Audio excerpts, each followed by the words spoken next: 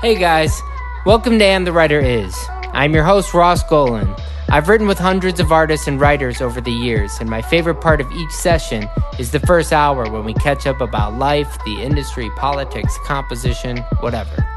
So this is a journey of learning why people write songs, how people write songs, and most importantly, who the people are who write the songs. I'm producing this with the great Joe London, Big Deal Music Publishing, and Mega House Music Management.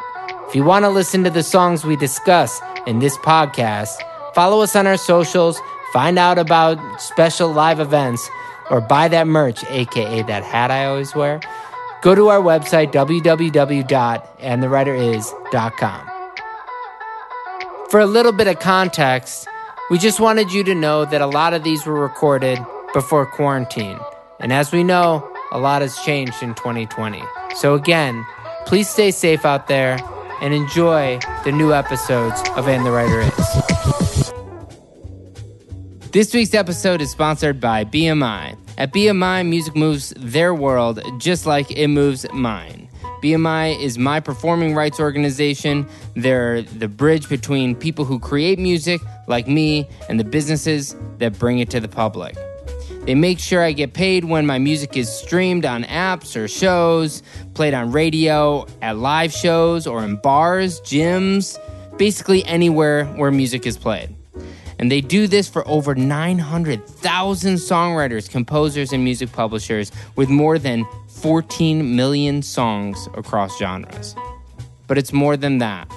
They help us navigate the music industry. They create opportunities for aspiring writers and composers through stages at festivals, song camps, and workshops. And they connect us with the right people. They're also on Capitol Hill fighting for copyright protection and fair royalties. And they work hard to ensure the future of music. They have my back, and they'll have yours. Learn more at BMI.com.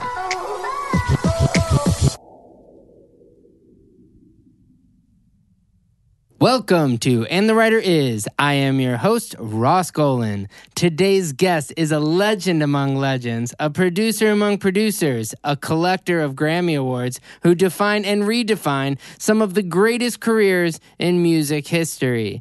Even if all he did was co-write Man in the Mirror, that would have been enough. Or co-wrote all of Jagged Little Pill. That would have been enough. The list of his contributions is worthy of many episodes, but alas, there's only enough time to talk about, hold on. He also has opened and is opening multiple musicals on Broadway and West End. Who does this? This Mississippi native has entered the highest pantheon of pop music gurus.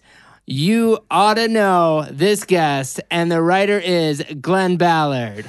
Wow, thank you for that introduction. I don't know if I can live it up or even live it down. There you go. But I'm happy to be here. Thank you. So let's start a little bit from the beginning. I mean, Mississippi, how does a Mississippi boy end up not in Mississippi? Tell me about your childhood. Who are your parents? My parents were Mr. and Mrs. Ballard in Natchez, Mississippi, and spent a lot of time in New Orleans because my father's Louisiana native, and I'm about half French, so I have a little bit of the Creole connection. So New Orleans was really, for me, ground zero for music, and even as a child, I was hearing music played all over New Orleans because it's one of the great music towns. So for me, the great influence was that music was being played by so many people in so many places for the love of music. So I think for me, music, being around New Orleans in my formative years, I realized that it was normal to express yourself that way, and that there are so many great horn players in New Orleans. On every corner, there's somebody playing. So it was kind of the inspiration of making music, not because you're trying to make money, but making music for the love of the music. Sure. So for me, music was always the fun thing I did. And who got you an instrument? I mean, I could play the piano at an early age. I mean, I lost my aunt when I was probably 8 years old, and I inherited her piano. And it was the greatest thing she could have ever left me. So for me, just investigating on the piano from a very early age. And I started writing songs right away because I was more interested in just creating my own thing. Do you remember the first song you wrote?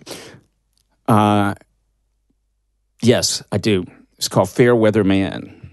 I'm a fair weather man. It was basically saying I'm looking for sunshine in my life. How old were you when you wrote that? I think I was about 7.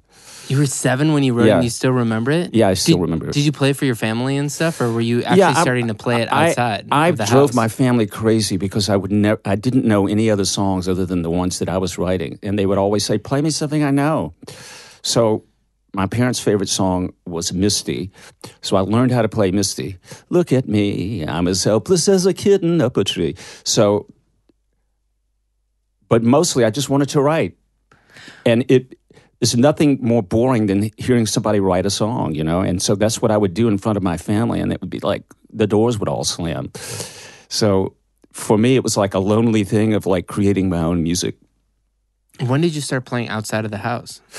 Well, I had a band in the 5th grade, the Rogues and the Esquires, and we played shows every weekend, and we were making $200 a show. Wow. At that age? At that age. And then in so you guys were actually pretty good then. We were really good. And we played mostly original material. So for me, I've never been in a cover band. And so on every level, for me, I was always making sure that people heard my music. And what did it sound like? It was kind of rock. It was rock oriented.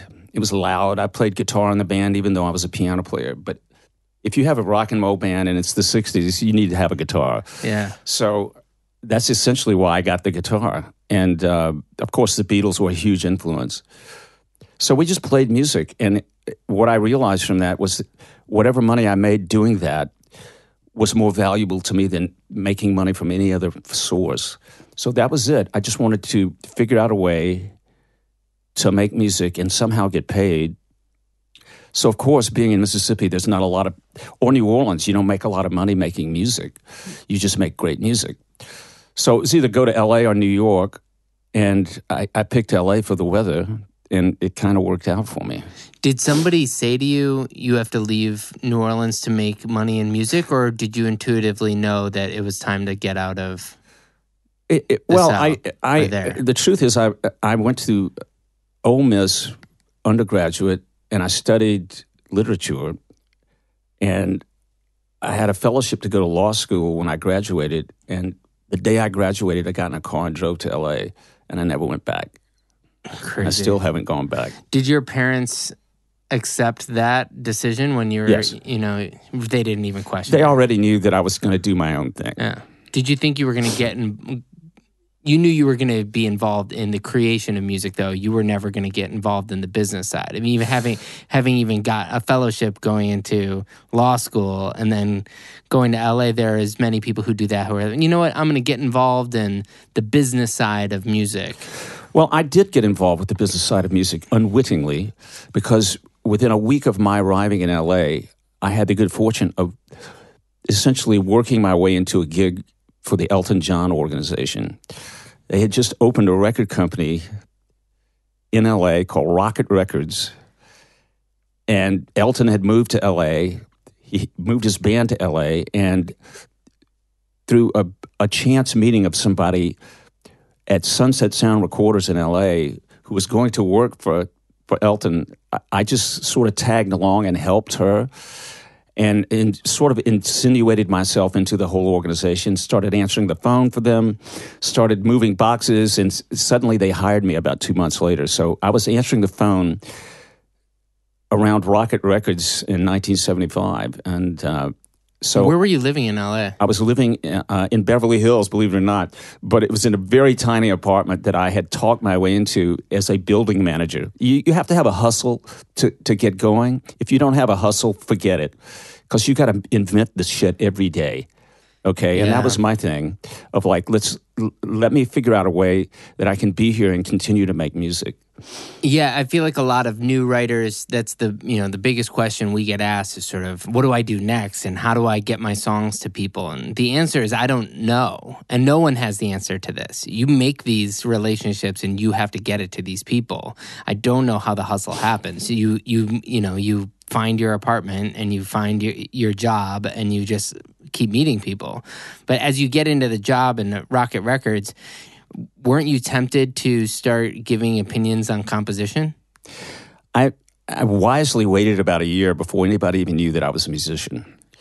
How did you keep that to yourself? Well, I mean, because there was too much to do. There was too much for me to do, and I'll tell you a story about a great songwriter. In 1975, I'm sitting at 211 South Beverly Drive, and a young woman walks in with a cassette tape, and says, I have a song for Elton John. And I'm like sitting there going, okay, do you know that he writes his own material? And she said, I don't care. This is for him. She left it with me, and there was no way I could play it for Elton, but I just put it in the pile of whatever. It turned out to be Diane Warren, who has written more hits than any of us. Mm-hmm. And she had her hustle on of like, I'm going to take my song to Elton John. And that's how she did it. And it was like a direct line, however I can get there. So I was always inspired by that. And we've remained friends for now 45 years. And we always remember that day. What is it, first of all, when you're doing another job, how do you keep up your chops? Are you actually still playing at all? Did you have a keyboard? I rented a piano. It was essential for me. Most of my money went into renting this upright piano. So I had a tiny apartment, but I had to have the piano. And this is sort of pre-digital, so you needed musical instruments to make the noise. So I actually I rented this piano, and it ended up being everybody's favorite piano. The keyboard player in Elton's band was a guy named James Newton Howard. And finally, about a year into it, he heard me play something, and he went, hey, dude, you can play. And so I started doing demos for them, and they put me with Kiki D to write some songs. So just by being patient, I think. You have from 1975, you have like 5-7 years where you're starting to get some credits as a keyboard player and playing on some records. How are you starting to get infused into that world? And then what's the difference between that and when you actually start writing with people? And, before we get to the first hits, what's the process of going from, okay, well, I like this job at Rocket Records, but I'm actually a really good instrumentalist, and I could actually do some work on these. Well, I was working every night. Every penny that I had went into making demos or to renting instruments or buying instruments. So I never stopped creating. Making demos as you would write and produce your own songs. Exactly. Yeah. I never. What? I've literally made hundreds of demos. What were you making the demos on, or were you renting? I would rent studios. I would find studio time. At that time in LA, there was probably 200 recording studios because you couldn't make a record in your bedroom. So I knew them all, man. You could go in a lot of these places at midnight and work a deal for $100. You could stay there all night. The small room at the Village up at the top. Yeah. Well, there was a room at Sunset Sound Recorders.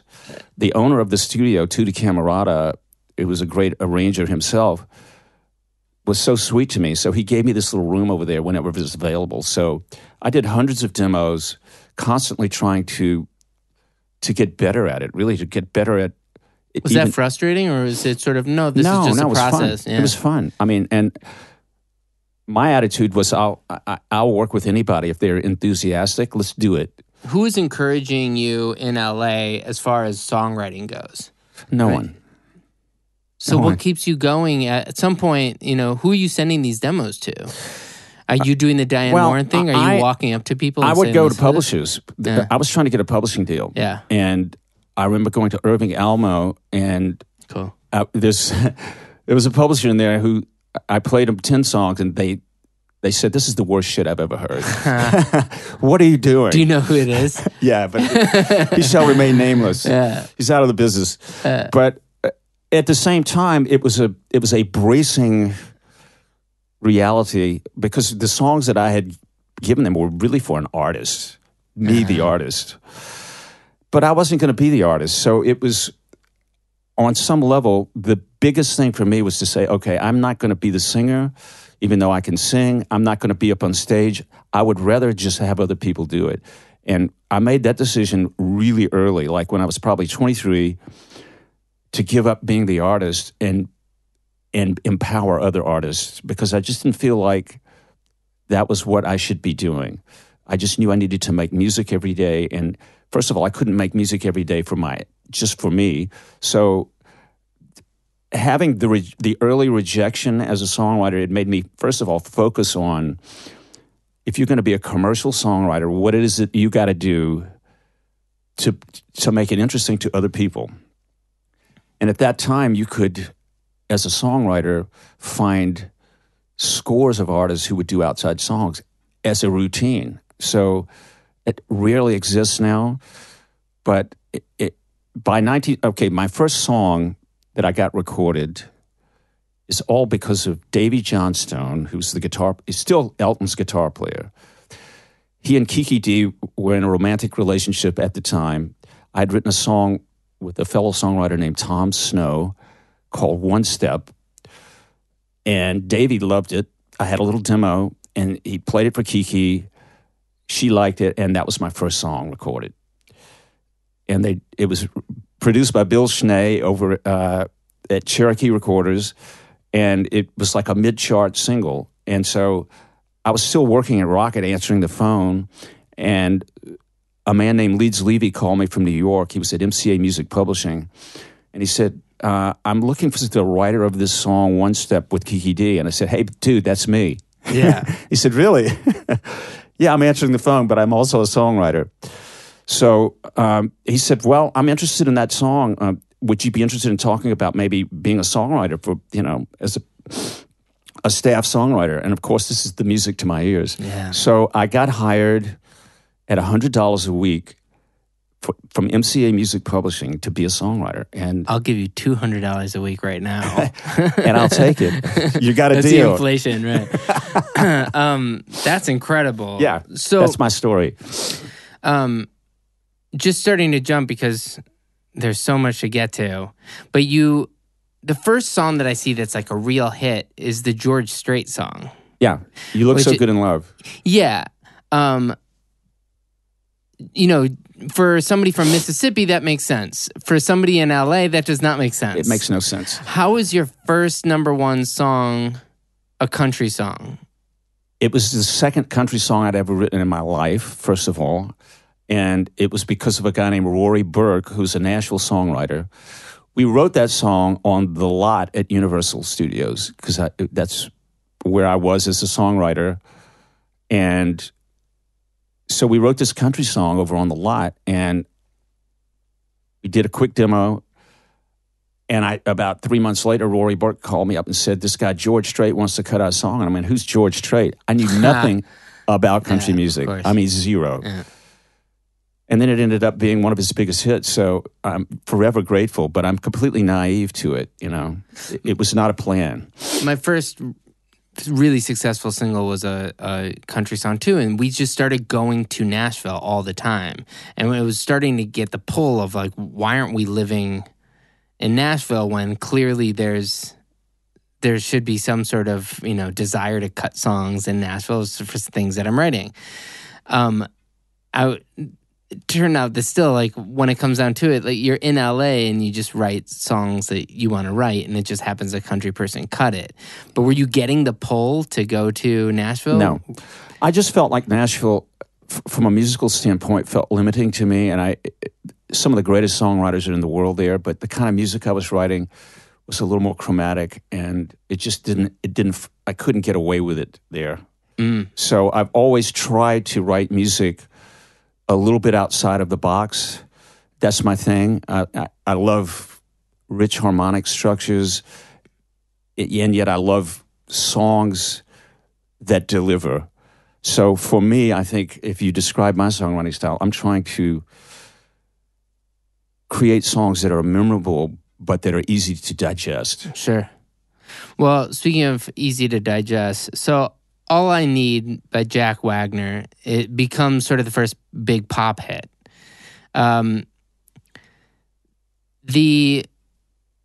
The difference between a country hit and a pop hit now is much different than it was then, where I feel like country records sold a lot of, George Strait was selling a ton of albums. And you were probably making a lot of money on a George Strait single.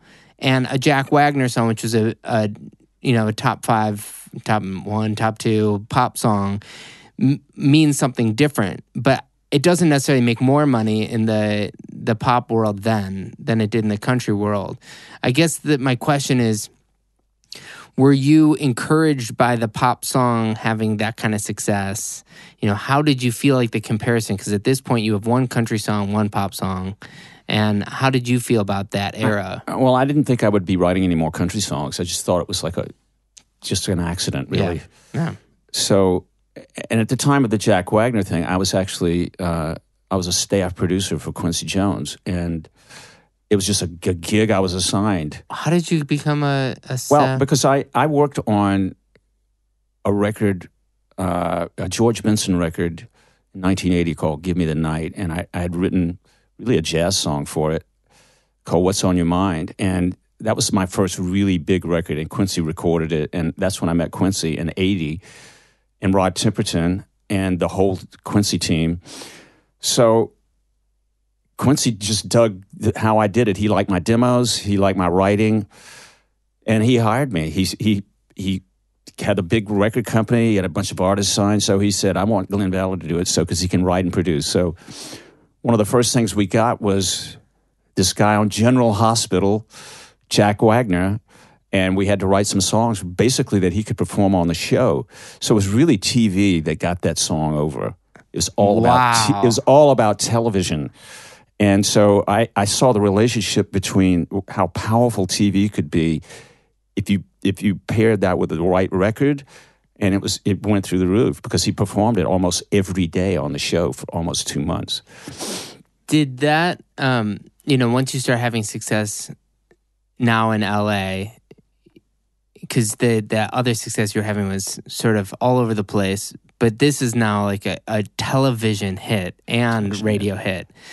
Are you getting pulled in all kinds of directions, and are opportunities starting to flow your way, or is it sort of going through Quincy still? It was still going through Quincy. I made records with Evelyn Champagne King, Teddy Pendergrass. I did he even had some really crazy British experimental music on his label.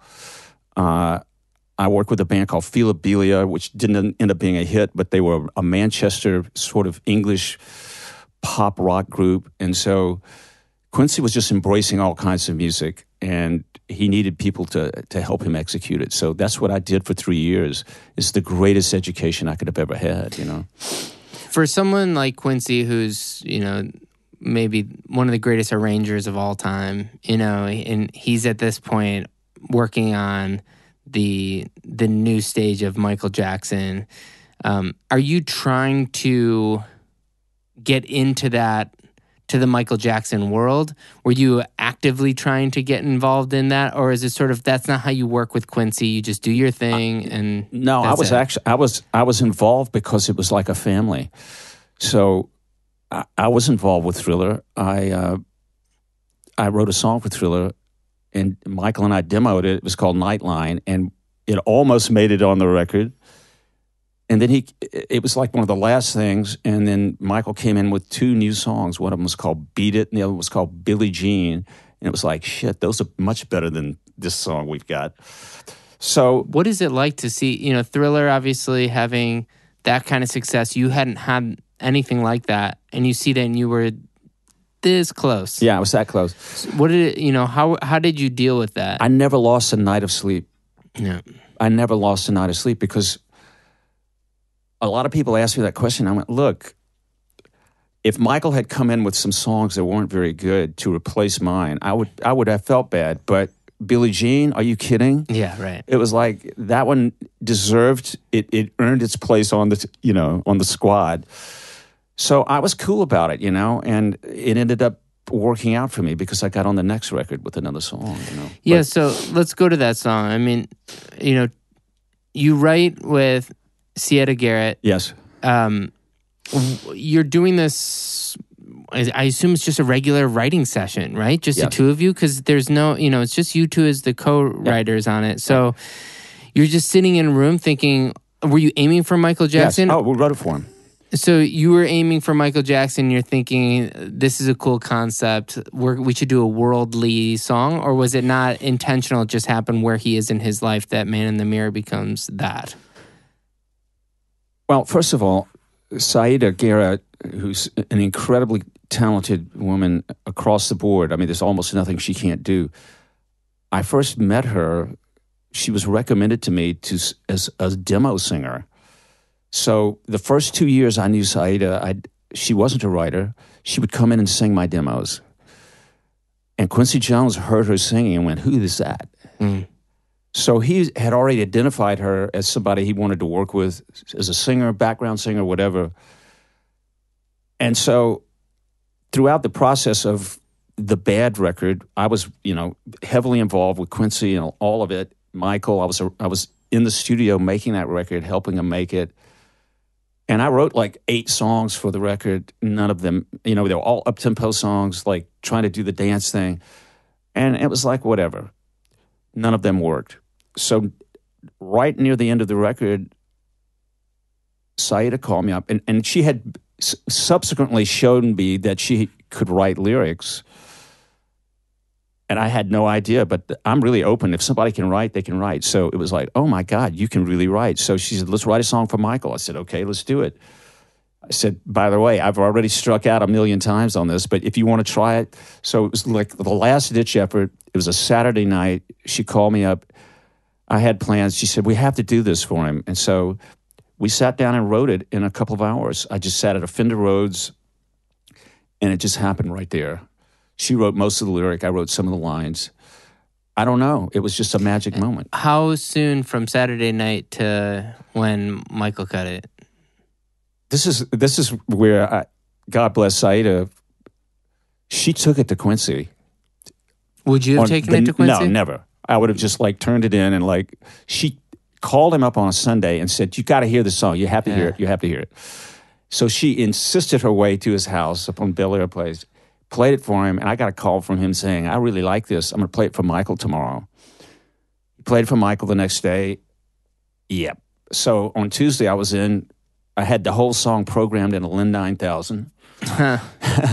And I'd written it in A-flat, which is a key I love. And so we sat in with Michael at Westlake Studio D, and he said, let's drop it a half step. So we dropped it down to G, but I still wanted to get to the A flat and so we did this half step modulation halfway through the tune and jumped it up a half step.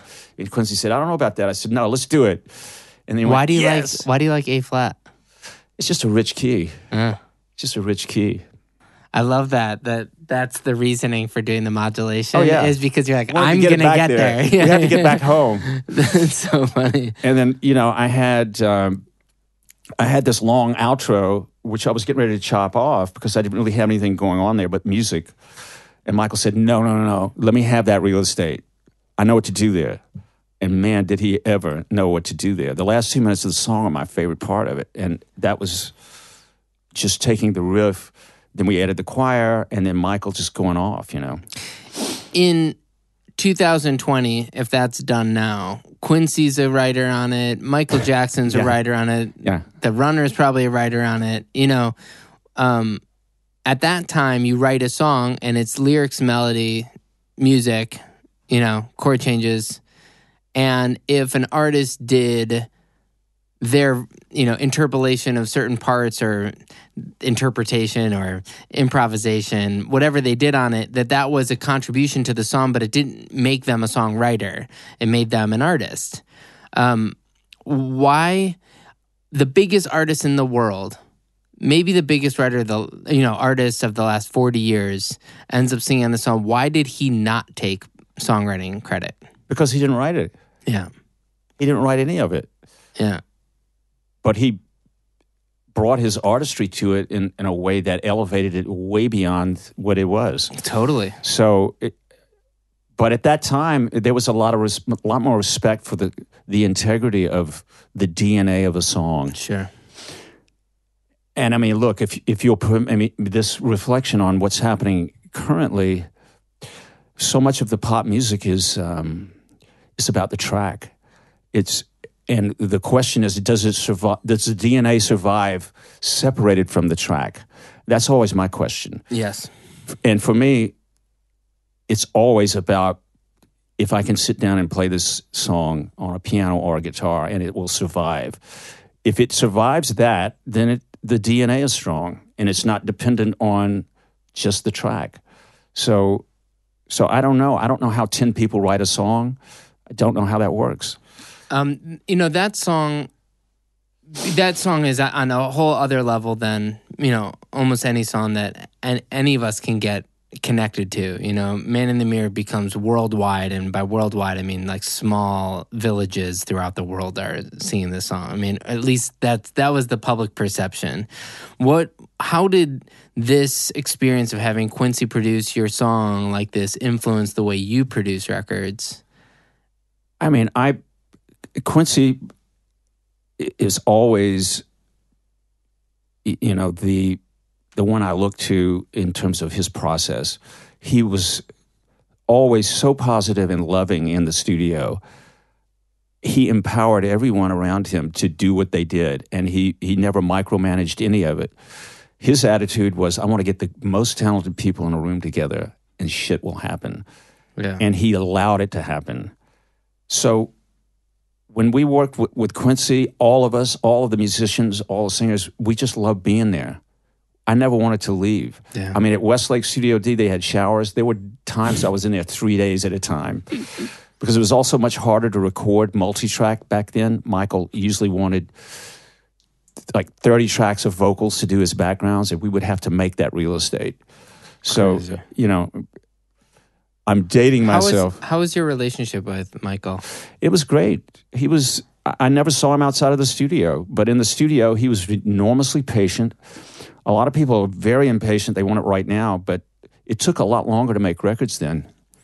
Yeah. And so I just remembered that he would dance 2 or 3 hours every day out in the studio, and I was always mesmerized because he was so dedicated to that art form.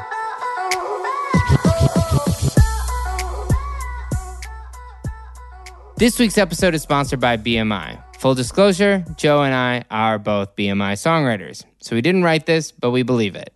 BMI, we celebrate your talent, value your music, and champion your rights. To all our songwriters and composers, your passion is ours.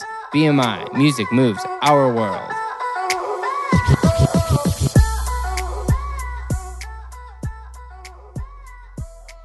You leave having, this massive success with this song, just new level. You could have worked with any artist on the planet. You certainly could have probably gone in with, as far as females at the time, Madonna, probably the Bangles, whoever else is really big at this time, and you go in with Paula Abdul.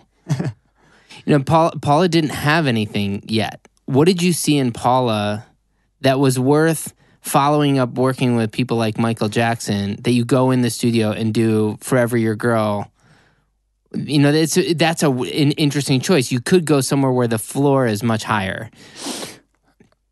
I look at everything just as an opportunity to make music. And that was, first of all, it was a good gig. It was a good paying gig. And Virgin Records was a fun place to make records. So it was just a fun thing for me. I didn't think of it beyond that, other than she was wonderful to work with, easy to work with. She was not the most gifted singer, but it was about entertainment. So yeah, it's definitely not Man in the Mirror. No, but I mean, it's so successful. Yeah. It was so huge. Did you feel, having gone from doing the venerable artist now to breaking new artists, did you start preferring one or the other, or it doesn't really matter? It didn't matter. But for me, the most fun, obviously, is it coming out of the darkness and being this bright light. And there's nothing more satisfying than that. And so I was involved with that a little before Paula with a group called Wilson Phillips. And again, my thing is I'm kind of just a natural counter-programmer. When I did the Wilson Phillips record in 1989, they were originally signed to Warner Brothers Records, and they wanted them to abandon the pop thing and do dance record. And so I got a call from China Phillips saying, we're not going to do this deal. We want to work with you, because I had done these demos with them that were pop. So I really am grateful to them forever for having the artistic courage to walk away from a record deal at Warner Brothers and to just continue to work with me, and they didn't have a deal. So we had 4 demos. One of them, it was called Hold On, You're in Love, Release Me, and one other song, and they're all #1 records ultimately. But no one wanted it. No one wanted it. So somewhere along the way, a great impresario named Charles Koppelman had just put together a great deal, sold a big publishing thing to EMI, and they gave him a label called SBK Records. So he had a brand new label, and he was, again, one of the few people who liked what we had done. And so he took an artistic chance with this 3-part harmony pop song group at a time when nobody was doing that. And he said, I'm going to make it a hit. And thanks to Charles Koppelman, it was a hit. And we had huge success with that record. Yeah, I mean, that's even, again, a level up of you break an artist like Paula Abdul, and that sits in this specific lane. But Wilson Phillips sort of goes across all different age groups, and becomes even more successful, gets nominated for a bunch of Grammys. How did that influence, the choices you were making even further from that? Did it make you want to be involved in, well, here I have these demos for some unsigned artists, you could sign your own artists? Did you start feeling, I don't know how that makes you feel when you go from working on demos for an artist, them almost having a record deal, throwing those demos away, then going somewhere else and becoming successful, like you were saying. Did you ever feel like releasing it yourself? If this is 2020, you would just say, fine, I'm going to release it on TuneCore. Yeah, exactly. Oh, no, you needed a gatekeeper. There was no way to distribute your own stuff. You were one of the, in a way, I would assume most of the labels would give Glen Ballard. I mean, you end up having some, you do end up releasing some music. So I guess what I'm getting to is, when did you start thinking as I'm going to have my own imprint, my own label? Probably never. Because I recognized how difficult it was. I mean, listen, I ended up having my label. Right. I don't regret it, the 5 years I spent trying to do that, but I realized that it's something that I couldn't do. It could either do one or the other really well. And for me, just making the music was the most important thing, rather than trying to have a label with 10 artists and 10 different trajectories. It's very difficult. I didn't have the right partner either, so it was a situation where I got a label deal based largely on what I'd done with Alanis, and I ended up just producing records for that label, not my label, but for the parent label. And they rarely would release any of my stuff, so it was the wrong fit. Let's jump to Alanis. Here's somebody who's sort of on the lowest totem pole for Maverick at the time. Maverick's is still something of a starting label. Yeah. They're struggling with their own management at the time.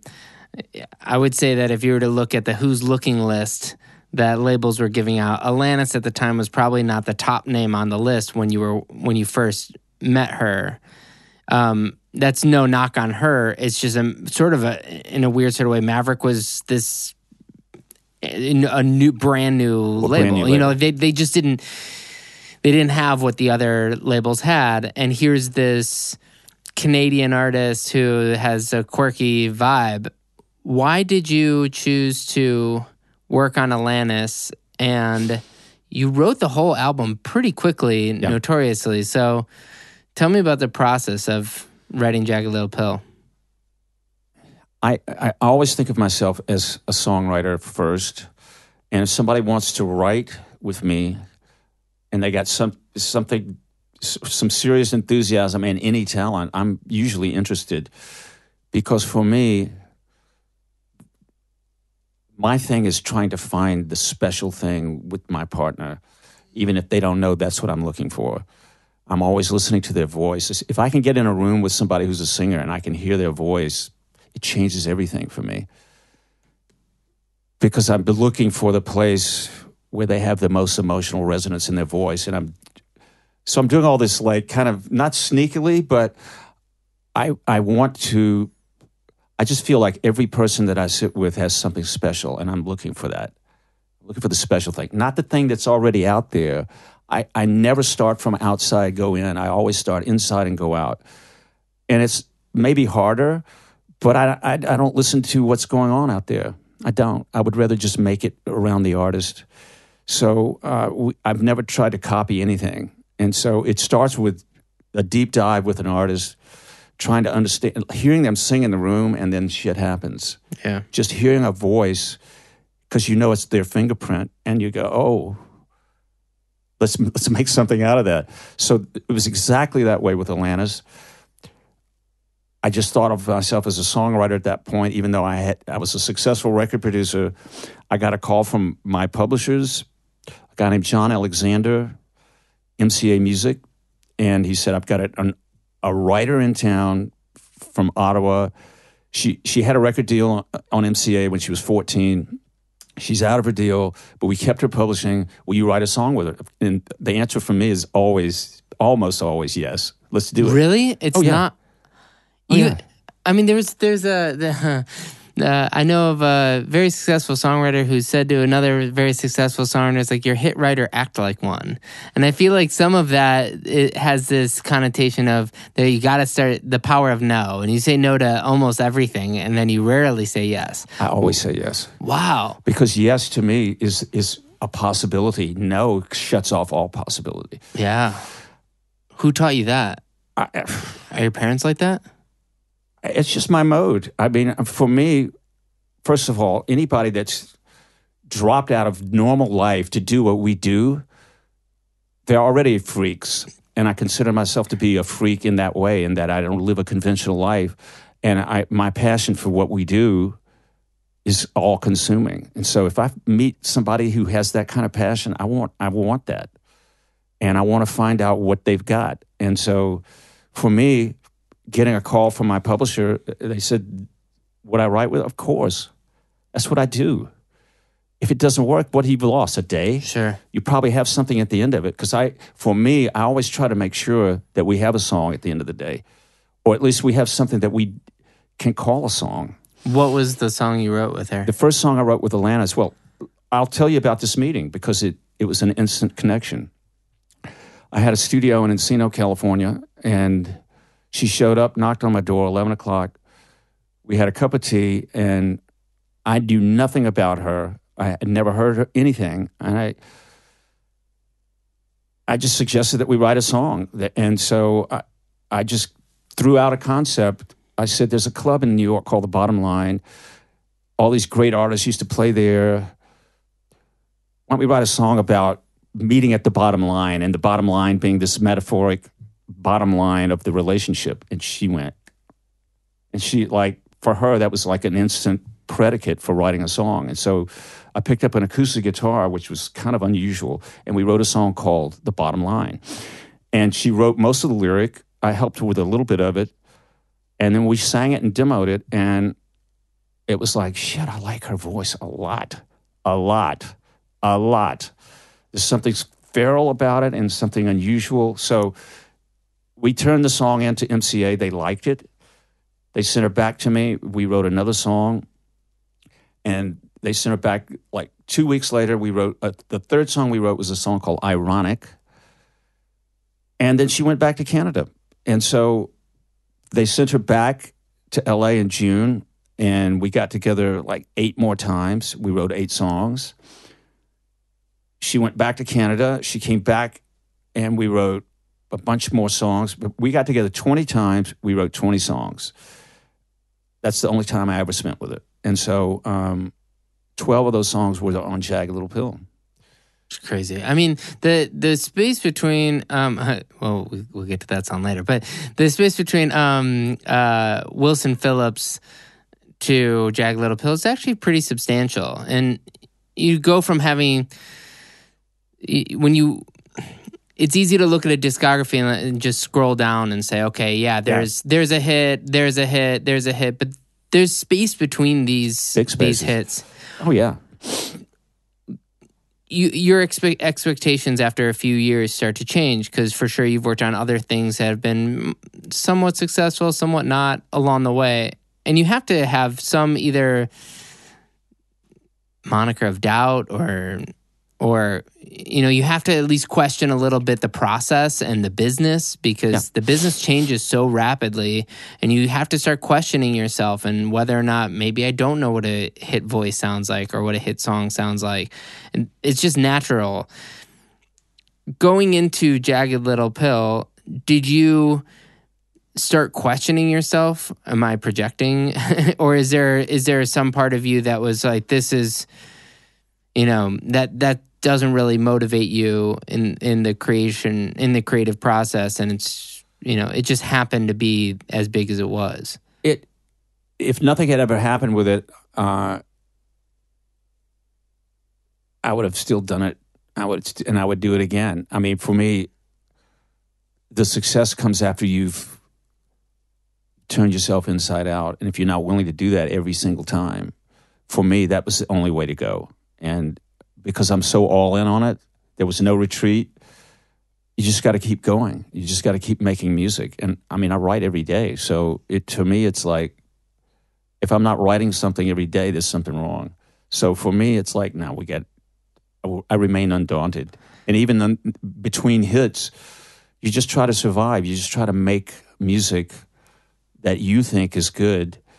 And look, if nothing had happened after 10 years, I would be forced to do something else. There's no question. But there was enough activity even between the times where we didn't have a hit that it felt like we were moving towards something, Did you have a personal life during any of this?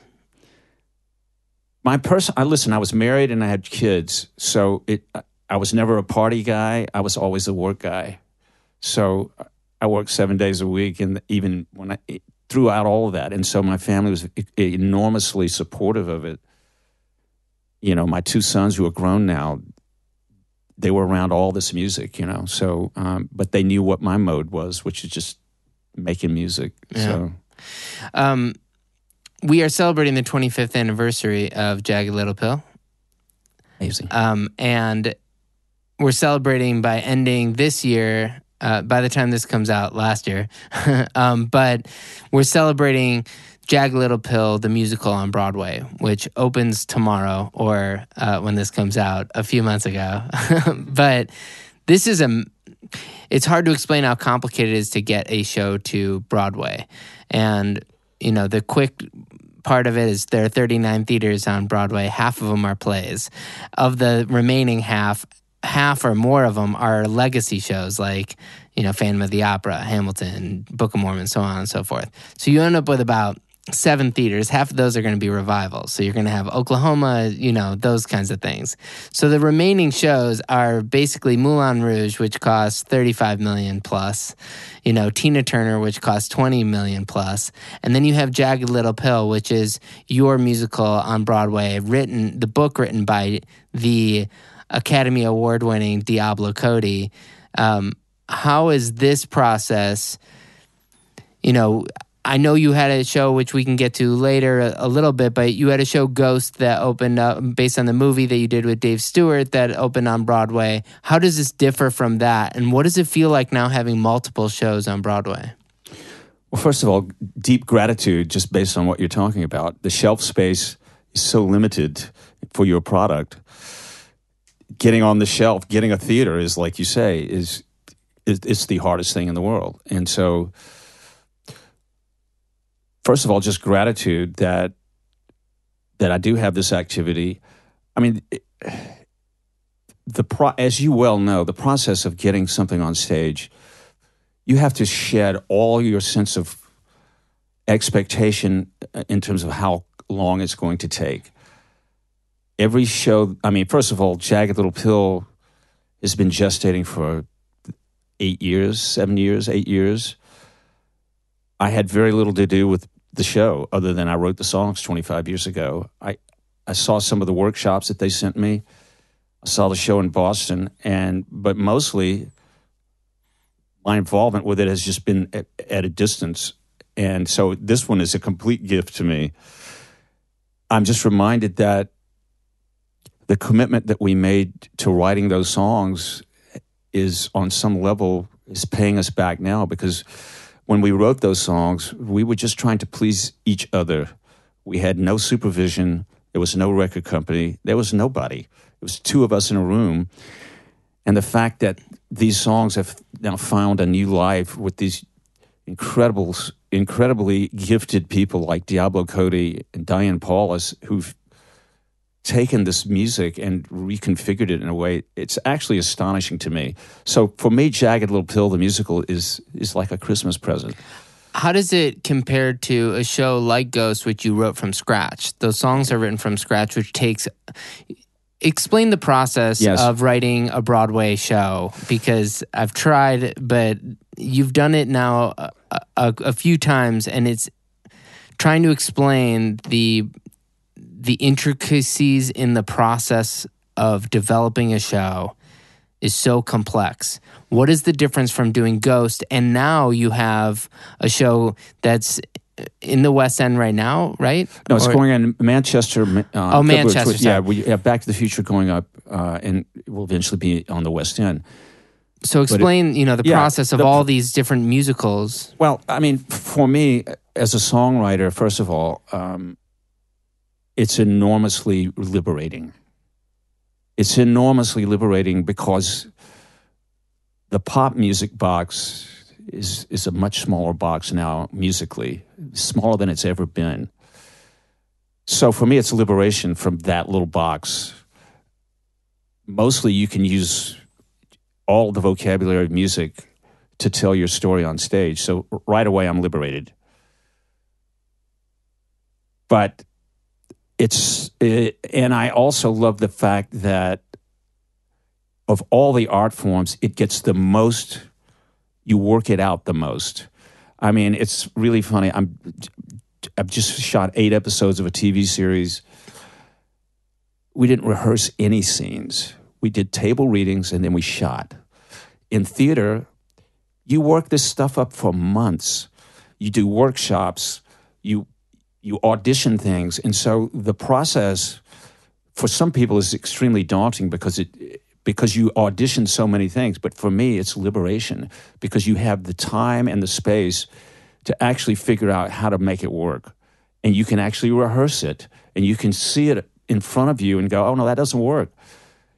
There's almost no other medium where you have that kind of revision of everything gets revised. Even when you're in previews, you get to revise it. But back to the whole process, I mean, you have to shed all sense of what you think the timeline can be. You just can't. You can't be sitting around looking at your watch. You can't, or the calendar even. So the commitment is so deep. If you don't believe in it, you will wash out. So the process is daunting, but it's if you like me want to write real music, it opens up the door. Bringing what you learn from the theater into the pop world is fascinating because that idea of what do you really want to say making sure every lyric has a purpose, making sure the song delivers in that artist's life. Do you find yourself using any of the knowledge you know from doing things like television and film? You know, you won a Grammy for Polar Express. You know, do you have writing for film, writing for theater? Does that influence how you write for other artists? Because you have a real clearly defined purpose always in front of you. Or if it's a film, you have all these beautiful pictures and story. So I think it in every way. I don't want to say it's easier, but the predicates are all there. I mean, the reason to be doing it is there. So you're never lacking the inspiration in those media. You really aren't. When you're sitting around trying to write a pop record, it's a completely different process. You're basically trying to get something today that sounds like a lot of everything else, but it's only different. Going back in time a little bit for some of the more the discography questions, you know, 9 Lives for Aerosmith, you know, that comes off of Get a Grip, which was probably their biggest success, you know. Having the sort of commercial expectations for following up Get a Grip, how was it working with Aerosmith during a time where they had just followed up some, you know, was it hard for them to follow up that? Did they feel this pressure during the recording process? Yes. The answer, the simple answer is yes, but they were going through, I mean, look, there was some internal dynamics in the band that weren't great at that time, but at the end of the day, it's probably the most fun I've ever had. Yeah. We spent 6 months in Miami Beach. We lived at the Marlin Hotel. Steven Tyler was in 206. I was in 205. And just the act of writing with Steven, as much as I did, it's an incredible experience. Because when I say I love to hear a singer sing, Steven can sing for 12 hours. And his voice never gets tired, and he can do the most amazing shit with his voice. So for me, as a writer, I was always having fun. It must be so fun recording a voice like that with all the overtones and all that. Like, he's just has such a unique tone. He's one of the greatest singers, and people don't recognize it as much because, I mean, he can even do this tuba singing where he sings through his nose, and I mean, the man Listen, we felt all that weight of like, you got to have another hit. Is this a hit? Is this not a hit? I try to protect the artists I'm working with from too much of that stress. I try to take it on myself and let them just be creative. And yeah, I was feeling it. I mean, John Kolodner was our A&R guy, and I love John so much. And it was, you know, there's a lot of pressure there, but you can't bring that to the artist. You can't. Sure. You can't. 2 other projects that are really interesting right after that, you know, Return of Saturn, for no doubt, really kind of cements their place. You know, they had a single that worked, and then they had an album that, you know, Tragic Kingdom, that was just massive. And to have like Return of Saturn really solidifies them in the pop, punk rock world. But that also feels a little bit out of the box musically. Yeah. Compared to anything else that you had done. Well, I didn't have anything to do with the writing of that record. And I think that was, before they even hired me to do it, they wanted to make a record that they wrote. So even though Jimmy Iovine really encouraged them to write with me, they weren't open to it. So basically, I just took their material and arranged it and tried to make a hit record out of it. So it is different in that respect because it's their music and I'm just the producer. Yeah, but it worked. I love the record. Yeah. You know, love it. Dave Matthews Band, Every Day. You know, for anybody who's about my age who learned how to play guitar, Dave Matthews is the most influential guitarist for almost every songwriter-y kind of guitar player. This was a famous album for him partly because it was abandoning acoustic guitar and being able to really embrace electric guitar. Was that a conversation between the two of you? What brings, that's sort of his Bob Dylan moment of, okay, I'm going to do an album that has electric guitar, and his fans like, I don't know what to do. I don't know how to consume it. And then you have space between, you have a bunch of hits on it. But how do you, that conversation of taking an artist for maybe one of the more pivotal moments of one of the biggest artists you worked with? Well, first of all, there was some reaction from the hardcore base about that electric and sort of more commercial or whatever they wanted to call it. It all happened naturally. They are a famous jam band, and they were famously sort of slow making their records. So they were in the middle of making a record with Steve Lillywhite in their studio in Virginia, and they'd been working on it for like a year, and they had nothing recorded at the end of a year. So I was called in basically to take that music that they had written, and most of the songs were in various forms, but most of them were like 7 and 8 minutes long, which is what they do. They're a jam band. So I took all of that material. I went out and met Dave and the band in Connecticut, and they're like meeting this guy from the outside. It's a very insulated group, and so they were really enormously embracing to allow me in, and the attitude was, this is the fixer. This guy's going to come in and arrange your shit, and we'll make a record out of it because we need a record this year.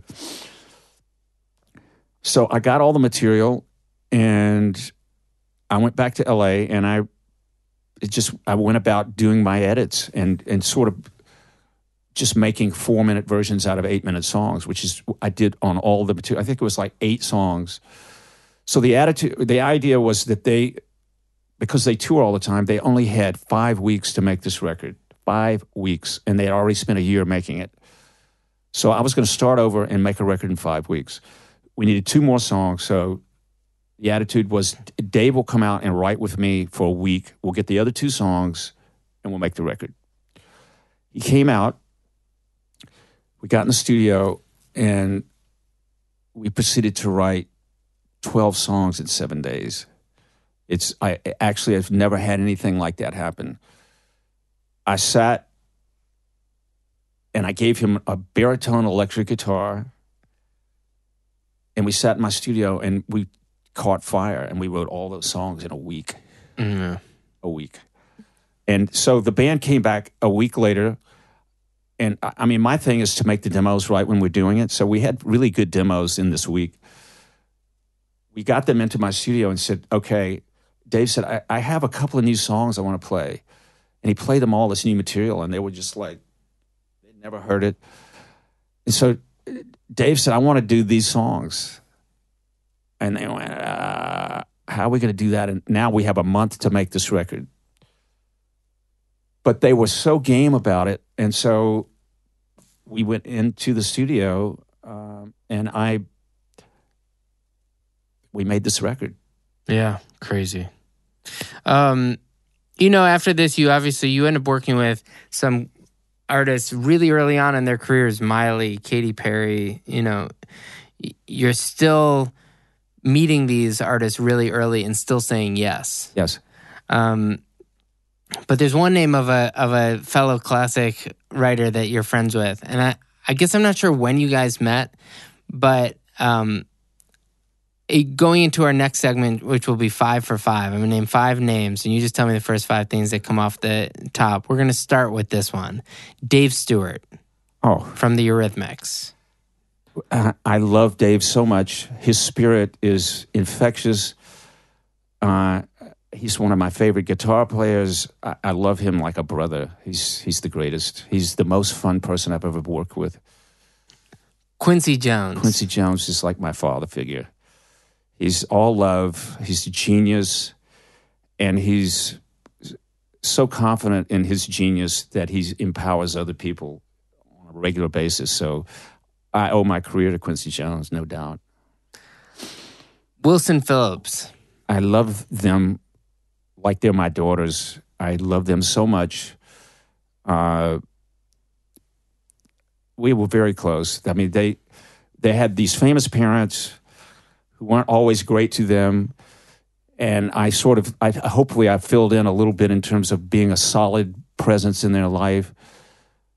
And the first time I heard them sing, they sang the song "Release Me," and I said that you don't have three voices there, that's one voice. And for me, the sound that they made in the room was all I needed. It was like, okay, let's make a record based on that. So I love them to this moment. They're the greatest. Alanis Morissette. A smiling genius who shows up at my door at the age of 19, who was an open channel and whose, I would use the word alacrity to describe her. She was so present in a way that was astonishing. And it was, I think, serendipitous that we were in the same room together 20 times, and the magic that we were able to create is still there. Let's go with Marty McFly. Oh, great.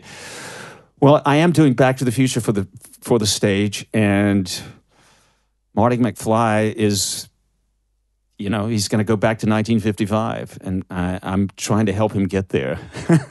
Exactly. And a shout out to Malia Savets, our fellow friend. So we have to give shout out to Malia. She's one of my favorite singers, such a dynamic performer.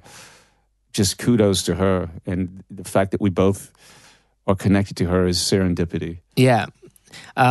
Excited for her music to come out in 2020. But, I got to, first of all, thank you for doing this. Thank you. I feel like I can ask you questions all day and talk to you about music, because you think of music as not necessarily as just, the top 40 chart, but you think of music. And music is so vast. And it doesn't have to be a chase over, certain loops and dealing with interpolations and all the parts that are a part of the music industry now. And it is important to know all of what's happening in the world right now, but it's also important to respect music of all different genres and to use that music in creating new music as, as a way to progress. You kind of have to understand where music came from. And your discography just speaks to an understanding of music, and it's such an inspiring way. And you don't know this, but I met Dave Stewart 10 years ago. I don't know if he remembers this, but we went to your studio in Hollywood. Oh, yeah. And, one of my good friends and I, who we still write with together, we went and we were just so green. Both of us were, he's the SNL guitarist, Jared Sharf, shout out to him, Pearl Line producer. And I was in a band and we were just starting to co-write, and somehow Dave Stewart brings us in. And he brings us inside your studio, and it's all white. It's my studio. It was all white, and it was all white except for the Grammys that were sitting out. And it was you focus on those Grammys, and you see that grand piano, and you just look at it, and you think, okay, this person is starting with a literal canvas. Creating a white room is a space where the only thing that paints the room are the words and the music. And I just remember seeing that, and whether that was intentional or not, I think about that image a ton. Oh my God. The idea that our job is to paint, our job is to create music that didn't exist before, that helps tell a story, because that's what we're inspired to do. And if you do what you did with Alanis and you just write songs for each other, then maybe out there there are other people who can see themselves in that, because that's where honesty comes from. That's where all of it comes from. But, again, I can't thank you enough for doing this. This is really exciting. And congratulations on the opening of Jagged Little Pill, the musical. Thanks so much. It. All right. Thanks, Ross.